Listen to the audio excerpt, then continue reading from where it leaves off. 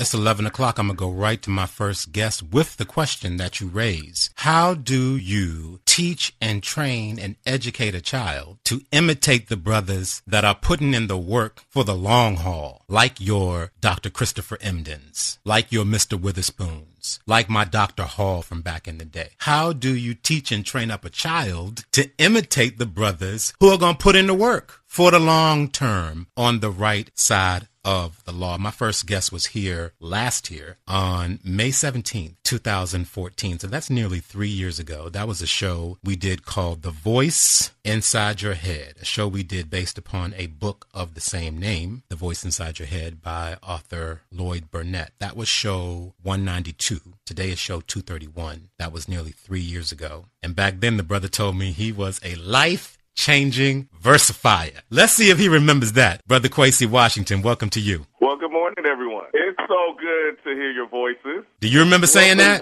Welcome back. Life-changing versifier. And it's still true. Let me tell you something. It's true to this day, okay? It remained true, huh? It's still the same, brother. It's still the same. Well, it's good to hear your voice, as Dante said, and good to have you back. When we left off last time, I remember you were working with young people in some capacity. So I want to put this question right to you, and then we'll rewind and catch up. But as we talk about the spiritual power of a black male teacher, what comes to to the top of your mind as someone who works either directly or peripherally in the field of education? First and foremost, it's a wake-up call to our entire community. Black male, black woman. I know the woman is very prevalent and visible in our school systems. However, for our African-American men, it's very important that no matter what field, it's dire. At this point, no matter what your background is, you have to spend time in the educational system, in youth development, and in the community. We have to give back at this point because our ideal of just me and mine is not working. So we have to actually contribute in the school systems, in the youth after-school programs, because there's thousands of children who need our help. We have the skill set. We have the resources. We have the staff in our hand, and we're continuously waiting for some savior to come into our community and save our children. No, we have everything. We are equipped, and we just have to make the conscious decision, open up our hearts, and say, you know what? I am committed to saving our children. Someone did it for us, right? We have to do it for this next generation and generations to come. And we can't be afraid of it. We're looking for this piece of the pie and this money, and as you was talking about earlier, this fast money, and trying to be successful and basing it on how much money we have, but we're not going to be successful until our community is successful. And I really think that we have to really dive into this, no matter how much money you make, and save our children. Well, let me play something for you and get your thoughts on the other side of this. Let's go. When I can't fully express my brilliance on my own term in the academic space, and I get pushed out of that space, I go to reclaim another space to be able to express my intelligence and my brilliance. Now, the inability for schools to recognize the forms of brilliance expressed in the non-academic spaces is not a reflection of the inability of the population, it's a reflection of the inability of the school to understand the complexity of my knowledge. Look, the goal here, and I keep telling y'all this, is for us to understand that we got to get young folks to feel like they are equally as ratchet as they are academic. Some folks in here don't even know what I mean by ratchet.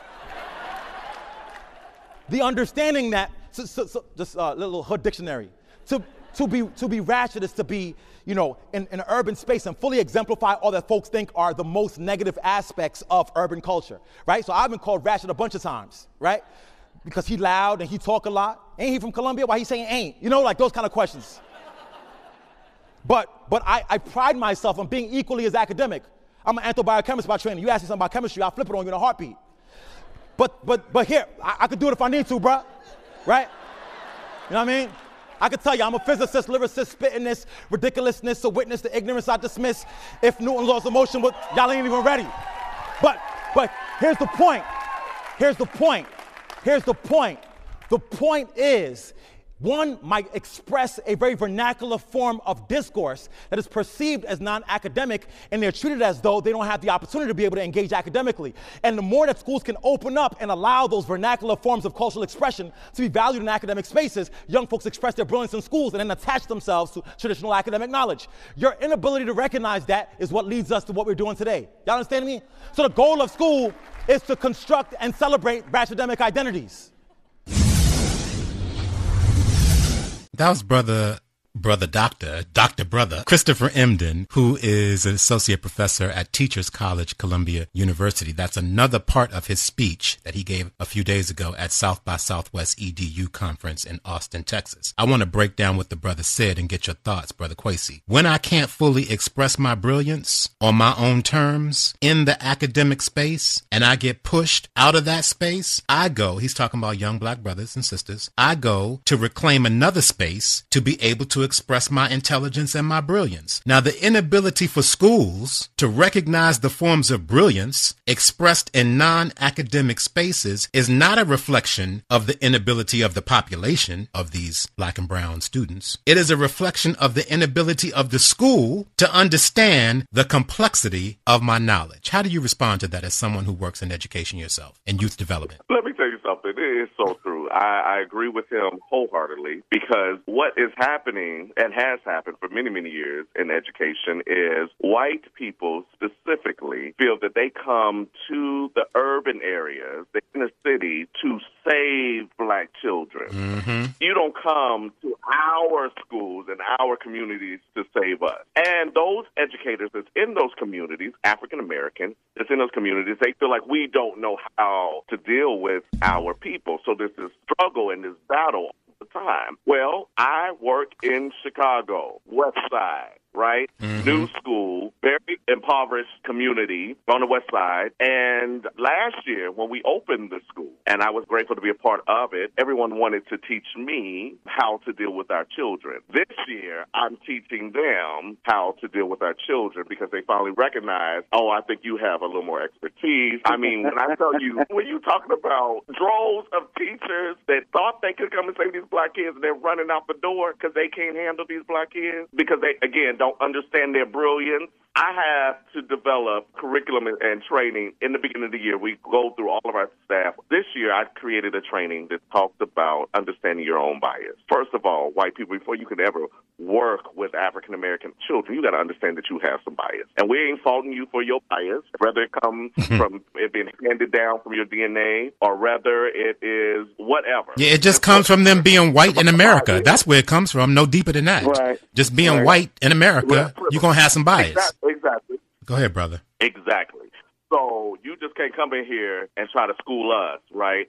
So I had to make sure that they understood their bias, because what my school is primarily 99.9% African-American and brown children. And so before you could even touch them or educate them, you got to understand them. You have to understand where they're coming from. You got to understand their struggles. And it's so much more than what you teach in that classroom. You have to understand trauma. I mean, in kindergarten, who have experienced trauma already, so their behavior is different when they come to class.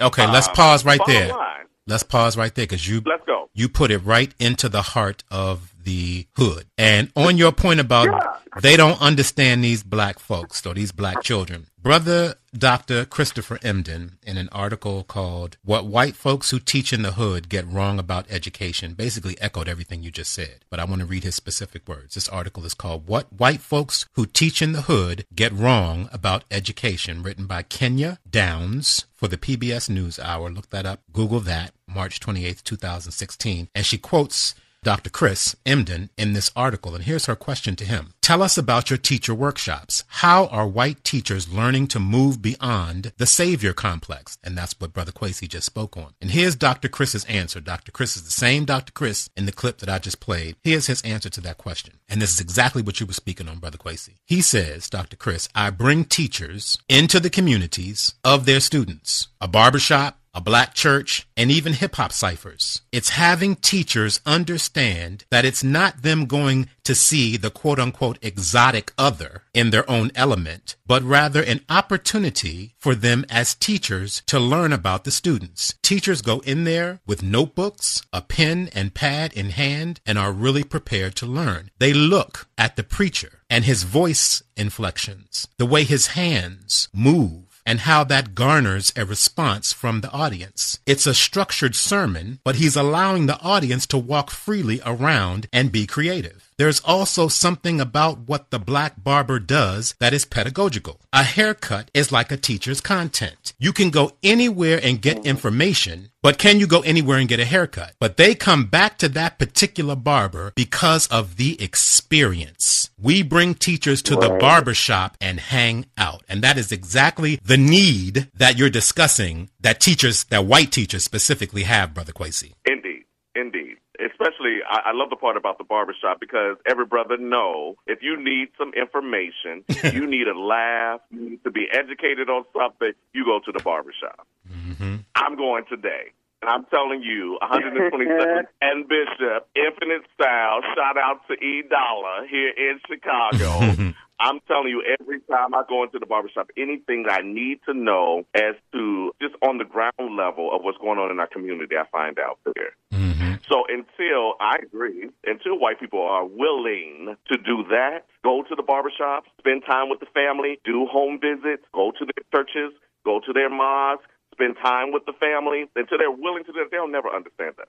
And it really has to be intentional in our communities. You're not going to come in and save our community. You need to be a part of the community. You may need to move into our community. You may need to actually spend time. Good luck with that. I think that's key, though, Brother Kwesi. I mean, you may say that partly in jest, but I think it's just as important for the teachers to live in the community as I think it is for the police officers that police our neighborhoods to live in our neighborhood. I think they're both very, very important. But what I want to specifically focus on, because I get your point and I take your point and I receive your point about white teachers, and it is an important point. I want to focus on the young black boys that Dante spoke about that are watching and imitating some of these men. And you're one of the men that some of these young boys, young girls too, but I'm hyper focusing on young black men. That's where my attention is in this moment. You're one of those men that these young boys see every day. That is an incredible opportunity. So what I want to know from you is how you handle that and how you see them responding just to the very essence of who you are each day.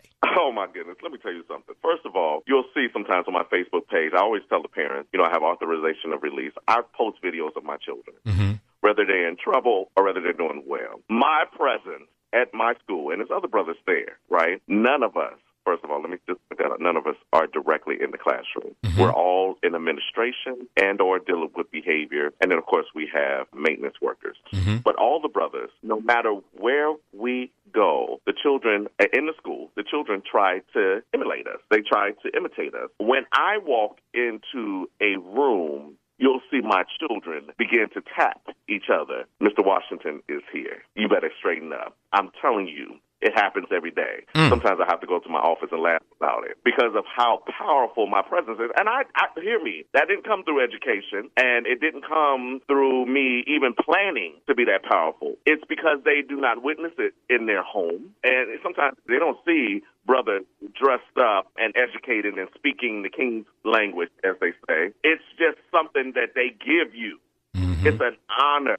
It's a privilege. But they also know you care about me. And most of my children, when they're interviewed about outside sources that come in and want to know why our school are becoming very successful, even in its second year, the children will say, when I grow up, because that's one of the questions they ask, what do you want to do when you grow up? I want to be a director like Mr. Washington. That has nothing to do with me, brother. It's because of what they see. Mm-hmm. And they don't see this. When they're in the community, they see the brothers on the block. I'm a little different from the brother on the block, right? Mm-hmm. When they go to church, they see their pastors, and that's wonderful. But a lot of times, even there, the black male is kind of absent. So when they come to school, they're looking for me. One of the young brothers I had, and I'll give you a quick example. Yesterday, anger management issues, they're trying to put him on medication. They're going through all this kind of therapy. And see, the white teachers, they go, and every time he has a meltdown, they're coddling him. They're on the floor with him, pampering him. When Mr. Washington comes, I don't do any of that. I don't do all that. First of all, you can't even talk to me with your head down, period. All of my students know that. And right now, in our second year, we only have K through second grade. Mm-hmm. We have primary students. Mm-hmm. They can't even talk. So you get yourself together, you do your deep breathing, we go through some social, emotional learning and intelligence, and when you come to yourself, you hold your head up and then you look me straight in my eye, right? First of all, you're not inferior. I want my children to know that. Right. Talking about adultism, right? You do have choices, right? Even at this young age, you have choices. But first of all, you get yourself together. When you get yourself together, let me know, and my children know that. So they take time, and you see them doing their deep breathing, and they sitting there, and then they finally say, Mr. Washington, I'm ready to talk. Then they come, and they talk to me with their head up, and they explain to me what's going on. Yesterday, this student specifically, they had recess, and the kids were playing football. The kids weren't allowing him to have football, and it sent him into a rage. They wasn't throwing him the ball, right? Right. He goes storming out of the classroom. He's angry. He's punching walls. Well, he comes to my office looking for me, but I'm not there because, of course, I'm around the school because he's trying. He knows Mr. Washington wants me to pull this together. I got to get myself together. I'm a little out of control, and I need some help. So let me go find Mr. Washington. I wasn't in the office. Next thing I know, he's in the middle of the floor with the teacher on the ground. I walk over, and I said, you already know. I'm going to count to 5. You don't get your butt up. You already know. I don't play that. 1, 2, and I go to 5, right? He stands up. I'm angry. Come to my office. Because, see, it's cameras out in this hallway, and I can't say to you what I want to say to you right now. Watch me, this audience. But you come on in my office. You be angry in my office. And then we went through the process. He calmed himself down, and I said, what is wrong with you? And he finally told me what happened. And I just looked at him like, that's what you're upset? I said, how old do you think Mr. Washington is? He said, 25. I said, no, I'm 40, son. Now, what if every time I don't have my way, I just go and roll and fall out, right? He looked at me. He said, "We'll probably call the police." And I said, "That's exactly what I'm doing." Police on your behind. Exactly. Have you in my floor? Right. Because I got to tell them right now, I can't set you up for failure. Right? It's so much deeper. It's not just the traditional education, the system, the testing with our black boys. It's so much more. We have to touch every area of their lives in order to be successful. When the bottom line is, after I finished talking to the brother, he was upset about them making faces and not passing his ball, but he's also angry that he's not sleeping at night. You know why he's not sleeping at night? Because his mama goes to parties all week long, car parties, whatever, and he has to go with her. And he just want to get some sleep. Now, this is a brother telling me this, and he's in the second grade. So he's really frustrated about that. And now that he's not having his way, he's ready to jump out on everybody because really, I'm just tired. I'm tired, Mr. Washington. I'm exhausted, right? So I have to deal with the whole gamut. I have to deal with all of So second grade is how old? How old is second grade? Second grade is 7 and 8-year-olds. So he's a 7-year-old who's telling you that really, once you had the time to calm him down and sit him down, the real issue is not reading, writing, and arithmetic. It's that the young brother is not sleeping at night because his mama is carting him out to card parties all over town. Man, come on here. Yes. Wow. And the thing about it is, I have to teach him how to have some self-control and how to calm himself down because, like yesterday, some days, Mr. Washington is not going to be there. Kwesi is not going to be there. What are you going to do when I'm not there? So I can't just set you up that I'm the only person that can help. No, you have to be able to do this for yourself. And I have to do this now on a K to second grade level. I have to start right now calming these babies down, getting them to understand I'm out of control. I need to be in control, and I have the power to control myself. Education is more than just can I read history, math, and science. You are educating them at self-control, particularly as black men in the society that we're in right now. You need to understand your environment. You need to know how to handle yourself in accordance to be able to be treated with respect and dignity. And when you find yourself in particular, you have to be educated. And if nobody's telling you how to calm yourself down, you're going to be in the wrong place doing this particular thing, and then you could end up being in the the penal system or in jail for basic or plain terms because nobody showed you or educated you on how to have self-control. Our white counterpart will say, oh, my God, this behavior is uncontrolled. We're just going to suspend him for a few days. And I have to go and advocate and say, oh, no, you're not going to suspend him. You know why you're not going to suspend him? Because when he go home, he's still exposed to all of these negative behaviors. So it's not good for him to go home. He needs to be here. So we need to do in-school suspension, or we need some extra time or detention or something, and that's what we'll give him. But he needs to be here with me and with all the other teachers that really give a damn. Well, let me ask you this, brother, because what you're speaking of is the way that these young boys see you. And how, the other part of my question to you earlier was, how are you managing that responsibility? Because these are 7 and 8-year-olds, so it may not be highly likely that you see them outside of school, but as they get older, they're going to see Mr. Washington at the car wash and at the bowling alley and at the other places. How does it make you feel about how you live your life, knowing that these young boys are looking at you in that way? Let me tell you something. I didn't ask for any of this, right? My ideal of going to school, I was going to be in journalism, right? I was going to be on the news. I was going to be an anchor, and that's all I wanted to do. And then I ended up in youth development, which led me to education, and I've been here ever since. It is a huge burden. Yes, it is. It's a huge responsibility, and I don't take it lightly. I understand it. I have come to terms with it. I have also come to terms with this is my calling. Right. I didn't necessarily want to do it, but it is a calling. It is. Right. Everybody can't do what I do. Everybody don't have the patience to do what I do. But the more and more, the older they get, these kids see me. In fact, on tomorrow, our families from the school, one of our partners, one of the churches on the west side, I live on the south side, but on the west side, near the school, one of our partners, one of the pastors, and I trust, we're taking the families to church. I'm talking about mama, if daddy want to come, grandmama, whoever.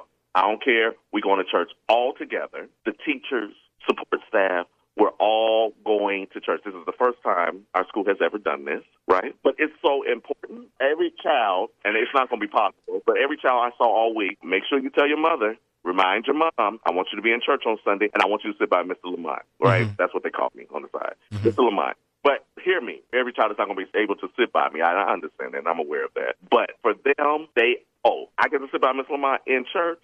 I don't go to church. I'm going to church. Right. I'm sitting next to him. Oh, yeah, I'm there. Mom, I need to go to church. So the moms are calling. The dads are calling like, okay, what time the service start? My child is excited. It's that continuum. It's not just in that school building. I have to make impact their entire lives. So I take them somewhere that I trust for them to get spiritual nourishment. Now, I understand they're not all going to stay and become Christian. Right? That's my way to God. That's how I get there. But the principles and the foundations of what we give them now, no matter what religion they go into, they'll remember it for the rest of their days and they'll practice something. But they'll have to know there is a God. There is a God. And we have to individually find that journey to him. But that's one of the reasons I am who I am. It's because of my prayer life and my foundation, and that I was introduced to a mighty God. I couldn't be sane, brothers. I couldn't be sane with all the hell that I've experienced in my life if I couldn't find my peace spiritually. And so that's what I want to offer to even 5-year-olds. Let's talk about some of that. We only got a few minutes left, but let's talk about some of that hell that you've been through. We've talked about some of it before, but I'm most curious about in the last 3 years since you've been here, how your life has evolved and how you've personally developed. Because even Dante mentioned to me in the notes, we write notes to each other while we're on the air. And even he's saying to me here that he can hear a command in your voice that he didn't necessarily hear before the last time you were here 3 years ago. And my response to him was, yes, the brother has evolved. So tell us about your evolution over the last 3 years. Well, let me tell you, first of all, when I was on the show before, I moved. I was just really getting used to Chicago, right? I was trying to find my way in Chicago. I knew God brought me here. I just didn't know what the Lord wanted me to do.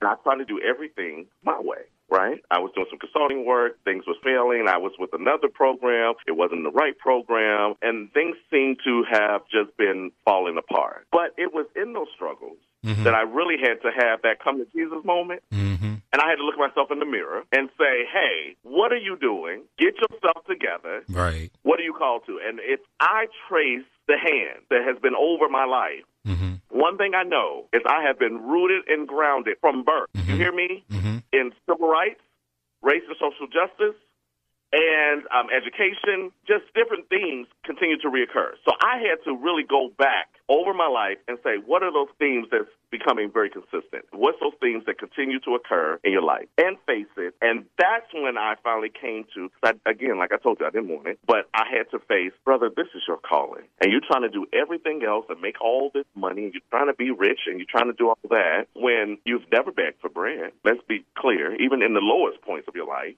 Mm-hmm. God has always provided for you. He has always had provision for you. But this is your calling, and you need to just answer it. Right. Amen. The universe is saying, answer the call. And things wasn't going right for me because I didn't answer the call. I didn't want the call. Mm-hmm. And now I have. And I think that's what you hear. I finally settled. This is what I'm supposed to do. I'm supposed to help young people. In answering your calling, did it feel like the death of something else? Let me tell you something. I know this is not the end. I don't know what God has for me next, but this is definitely a stepping stone, and I have peace like I have never known. Mm-hmm.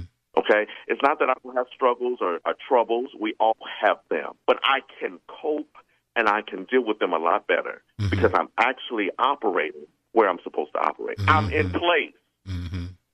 And I think that's the difference. Once a brother finally get in place and accept his calling, all life is easy. I don't care what hell you go through. You preaching now, brother. You can get through it. So now I know what I didn't know 30 minutes ago when you first came on. I know what I'm hearing now. I didn't know what I was hearing before. Now I know what I'm hearing because you just preached it to me. It is the power that is coming from you from being in your place and operating from that place. Right. That's what it is. Indeed. Yeah. Praise God. It's not glory to me. It's only glory to God. And I really think sometimes I laugh to myself. I think the Creator just sits there like, dude, you could have did this 20 years ago if you just did it and humbled yourself. You could have did this 20 years ago. But it was my process, right? I had to go through the hills and the valleys until I finally got to the mountaintop. I actually don't think that the Creator says you could have did this 23 years ago. No, because you wouldn't have been ready 20 years ago. It's because you went through every hamlet, forged every river, went over every stream, climbed every mountain, knocked down every barrier, hurdled every hurdle. It's because of all that you were then in a position to say, now, Lord, now. Yeah. I don't think I can receive that. You know what I'm saying? I don't think you get that from just being hatched, and just saying, okay, I'm ready, I personally don't think, that might not be true for you, but I personally don't think I would be in the position that I'm in and in my place. And I thank you for using that phraseology, which I received today, not only for you, but for me, in my place or in place to do what I do. The power comes every Saturday when I'm here, not because I'm so great, but because I'm in my place and I'm doing what I'm supposed to be doing. So I received that, brother. That's a powerful word. That's the powerful word. Yeah, I love it. Now, we're out of time, but we're going to go a little over because I do want to say this to you, because back to your liberation and civil rights history, because I noticed that when you were here with us before, that's not really a part of my personality and a part of my soul work that I was emphasizing at that time. And in my evolution since then, I have begun to, it was always there, but I have begun to put it more on Front Street. And I noticed the response that I get from you. You even said to me one time, I had no idea this was in you, and I'm just sitting back and loving this. And I was like, you know what? We are multi-dimensional beings, and nobody knows everything that we're capable of. As much as you're showing in your life right now, that's just the tip of your iceberg, brother. The longer you're here, the more you're going to blossom and grow and bloom, and your story will never be completely written, and neither will mine. It's a revolution that we all have, in terms of we're trying to get to point C with skipping point B.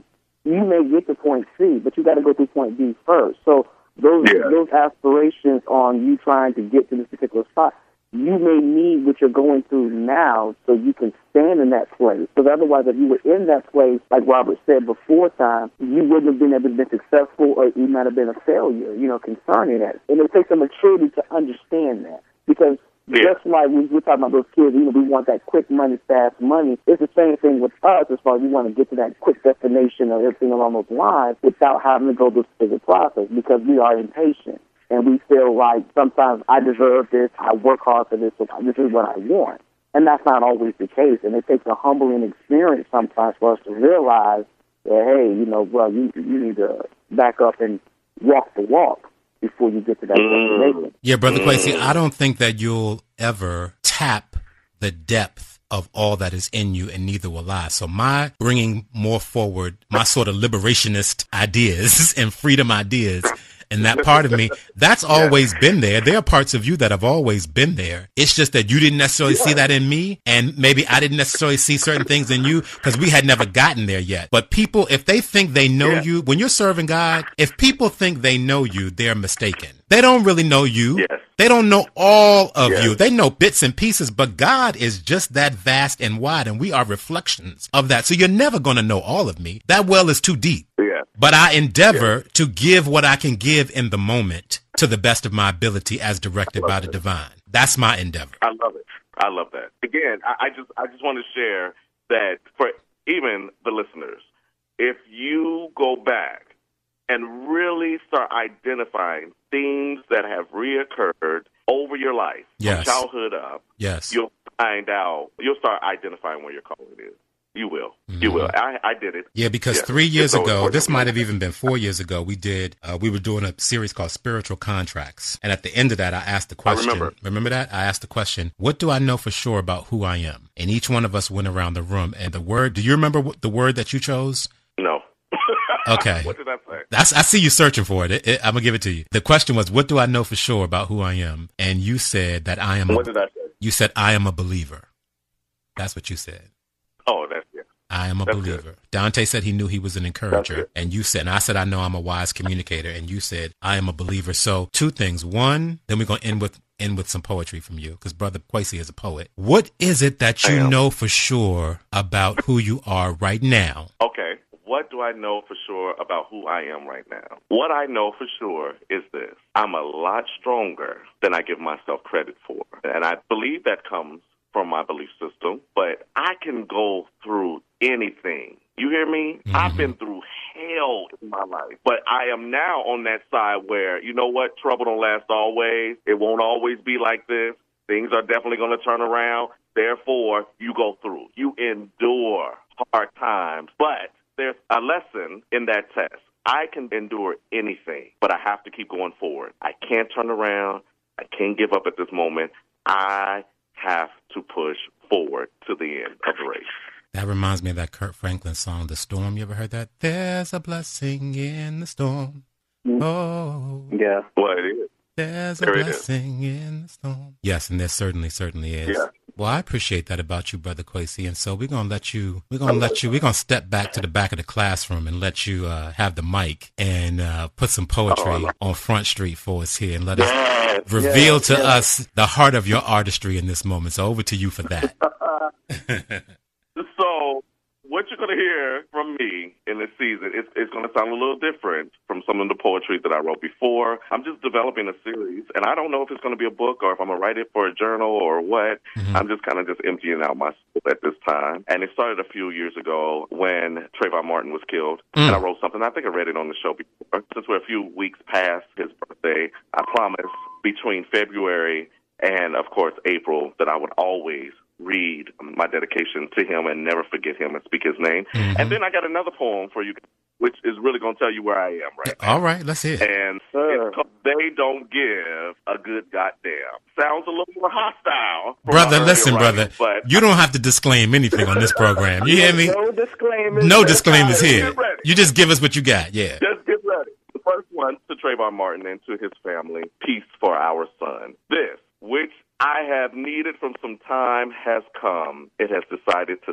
say, I am grateful for his presence, peace, each and every day. And though the streets are stained with violent blood, and though they try to justify a murderer's lie, and though our children's names are being ran through the mud, the spirit of truth and righteousness will never die. And here we stand with heads held high, covered with hoods, yet underneath we have cleared minds Let it be understood. We are not suspicious because of what we wear. We are more than material that adorns our heads. We are stronger because of this. And God will get the glory for this. And we are not going to go back. We are on track because this is a civil rights issue. This is our cause, and we will not stand down. And while my DNA does not match that of the beloved Trayvon, he is my son, and it is personal.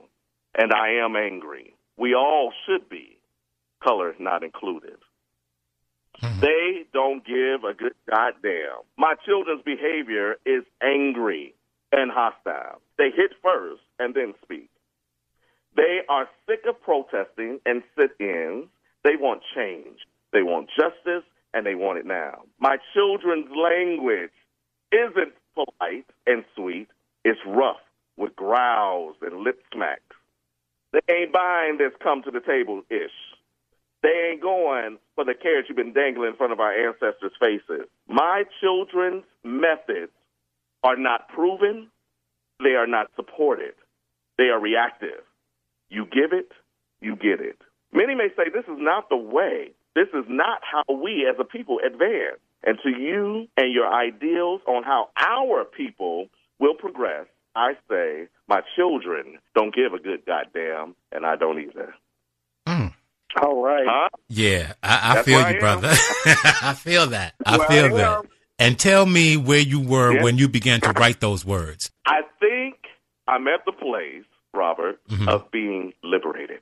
Right. So we try to do it so correct, and we're so nice, and we're so sweet. This is violent out here. Exactly. We have to have some force behind it. So no longer are you going to treat me like I'm inferior and I'm second class, or I'm not human, or whatever else that you have created, this system that you have created called racism. I'm not bowing to it anymore. And guess what? I don't necessarily, I am a follower of King, so I do try to be nonviolent. However, America, don't allow what you're doing to cause us pretty much to react.